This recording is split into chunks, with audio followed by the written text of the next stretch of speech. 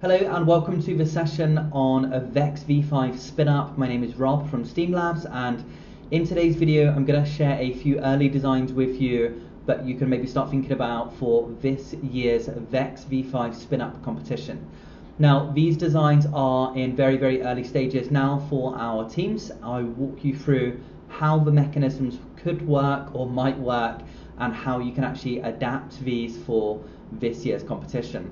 Now, in the coming weeks, I'm going to be posting quite a few videos on programming in VEX Code V5 Pro and how you can also use the GPS sensor, optical sensor, distance sensor, and also the inertial sensor. So let's get started and have a look at these mechanisms.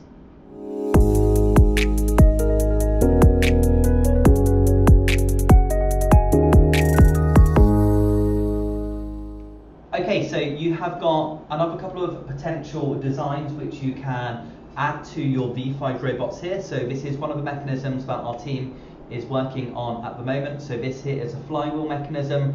This is similar to the mechanism which was used in the VEX IQ competition last year. So for the gearing here, we are using 62, 12, 60, and then 12 again. We've got rubber bands around these VEX V5 wheels. And the spacing between here is around 5.5 inches right now, which is just enough space to get the disc through. Now you can see here I haven't added the other flywheel. I don't think we're ready to add this yet, but this is a possibility for getting your disc into the goal.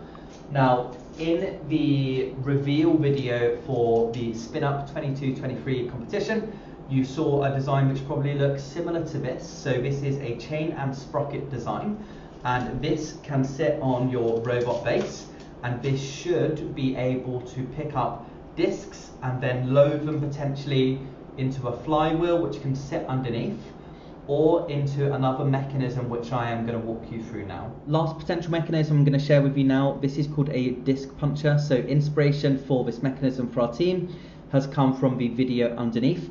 This at the moment is incomplete because they are going to need to shave some of the teeth off of this green gear which I'm touching now in order to get it to work correctly. Now if you've been able to get the disc from the field, and let's just say you've loaded it or managed to suck up the disc using your chain and sprocket mechanism, this disc puncher could then be used as an alternative to the flywheel to try to get the disc into the high goal. Now this isn't working yet, but the way that this would work is the mechanism would go back, and then you'd also need some elastic bands on here, but this would then at a very high speed be able to launch the disc into the high goal.